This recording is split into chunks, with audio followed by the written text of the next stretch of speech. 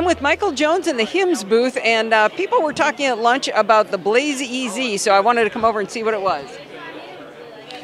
All right, so the Blaze EZ is our new reader, the Daisy reader, if you like. You know, there's several Daisy readers out there available. What we've done, though, is we've added a neat feature that lets you now read something that blind people don't ordinarily have access to, and that is print on a page. So we don't actually know what Daisy readers are, so a lot of my readers won't. So what you have in your hand looks about the size of a cell phone, and what does it do? So Daisy is a special kind of content. It can be a book, it can be a document, but what happens to that content is that somebody goes through and does what they refer to as markup, where they will, for example, if it's a book, they might give access to each individual chapter, so that instead of having to read through each little bit, you can actually, through a command, jump to the next chapter kind of thing. Okay, so it's a highly capable book reader concept. Exactly. It can also play music. It can also read straight documents. And podcasts. And podcasts, like this one that we're on. And this device has wireless built in, so it can actually download the podcast to itself. Oh, awesome. So it's got cellular. So now you're saying not that... cellular, but wireless. So Wi-Fi, okay. Yeah, Wi-Fi. So you'll need to connect to a Wi-Fi network.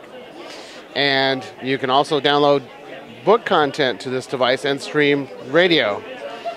Okay, but now what you said brings this up a notch is that you can use it to do OCR on scanning a page of text, like the brochure for the Blaze EZ, which I have here in front of me, and then it, through its voice, will read that text back to me.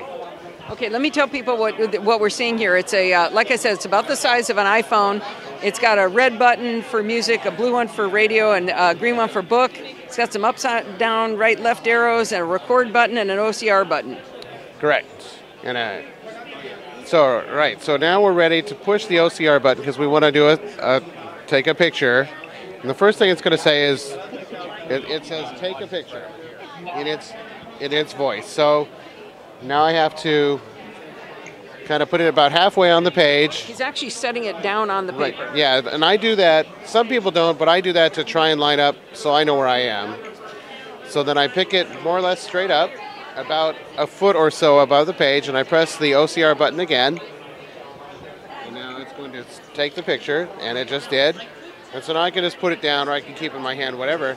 But the device is now going to try and process what it saw in that image it just took, and turn it into Tell me something. when you hear it start going, because there's a lot of noise in the room. I want to get the mic down to it. Okay, well, so right now, there it goes now. The Blaze says Ocker multiplayer is creek. You are waiting for a bus in the cold. Scan and read printed materials in the Blaze your way through books and endless hours of information and earnings. That's coming out of, we actually have it connected to a speaker because of the noise in the room. It has built-in speakers of its own, but it's reading this side of the brochure. That's what it was reading. So I'd like to point out two things. Steve was reading along and pointing at the document, recognizing what it was saying, so it was not a trick.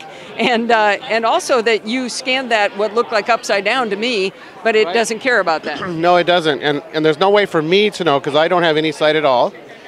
So there's no way for me to know if I have it the correct way or not. So because it can figure out, okay, this is upside down, and it just takes off. I mean, otherwise I'd be scanning. It would give me garbage. Then I'd have to flip it over. That would get old real fast. It would get old very quickly. Okay, so this product is called the Blaze EZ. Correct. And what's the price point on this? It does not have a price yet. It is. Oh, you're just teasing us. Brand new. We just got to see it working on Monday. So. Oh, wow. It is very, very new. They hope to have it available by the summer, and of course, we will have set a price by then, and you'll be able to go to our website at www.hims-inc.com, and we'll, at some point, we will have all the specifications and its price and all that and order information up there. So. All right. Well, thank you very much, Michael. This has been really, really interesting, and good luck with it. Thank you. All right. Thank you.